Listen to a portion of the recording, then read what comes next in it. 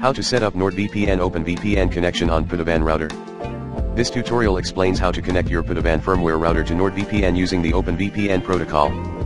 First things first, these changes are made in the web configuration panel of your router. You can access it by visiting the local IP of your router from your web browser. The two most common, default local IPs that most routers have are 192.168.1.1 or 192.168.0.1. You can access these by opening http://192.168.1.1 or http://192.168.0.1 in your browser.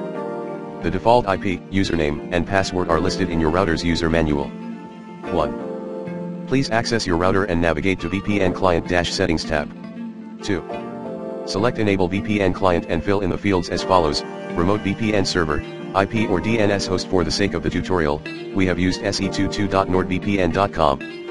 But you should connect to a server suggested to you at https://nordvpn.com/server/tools. You can find the server host name right under the server title. Login, your NordVPN service username. Password, your NordVPN service password. Authentication algorithm, SHA-512. Encryption cipher algorithm, AES-256-CBC. Enable LZO for data compression, disable. You can find your NordVPN service credentials at the Nord account dashboard. Copy the credentials using the buttons on the right.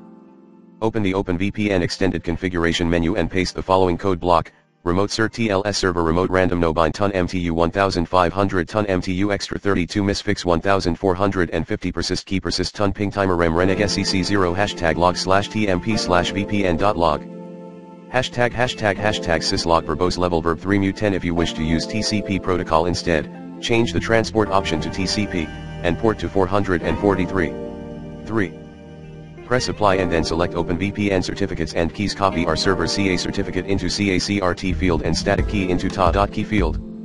You can download these certificates and keys using this link: https://downloads.nordcdn.com/config/archive/certificate/servers.zip. 4. After connecting to our service, you should make your changes permanent. You can do it in 3 ways: run in console command mtd_storage.sh. Save. On the page Advanced Settings-Administration-Settings, press button Commit to the right of the item. Commit internal storage to flash memory now. Reboot router by pressing the reboot button to the right of Logout button. 5. You should also use NordVPN DNS servers to protect against DNS leaks. You can see the setting in the image below.